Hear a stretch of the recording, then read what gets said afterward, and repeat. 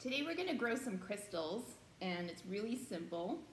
You are going to need some Epsom salts, a cup of these Epsom salts, food coloring if you wish, and half a cup of really hot water. You could either microwave it or just get some really hot tap water.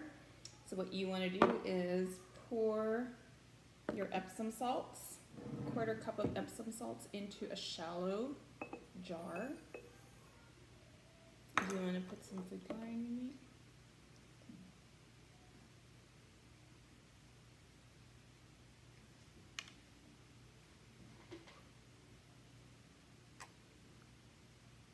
That should be good.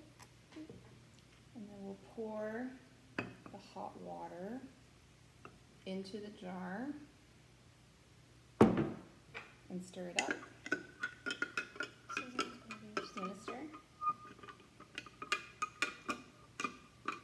So you want to stir it for a couple minutes until all of the salts kind of dissolve.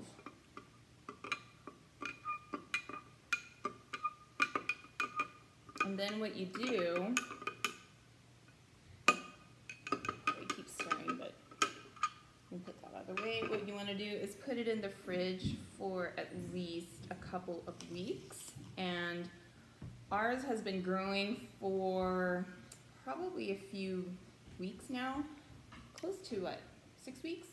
And they have crystallized into this. So we have a few growing. It took a while, but they all grew. And some of it can even start growing outside of the bowl. So that's what you'll get. So you just have to be a little bit patient. So this one grew the most. That one did grow the most, but there you go. Again, I hope you guys enjoy trying these experiments out. Thanks. Bye.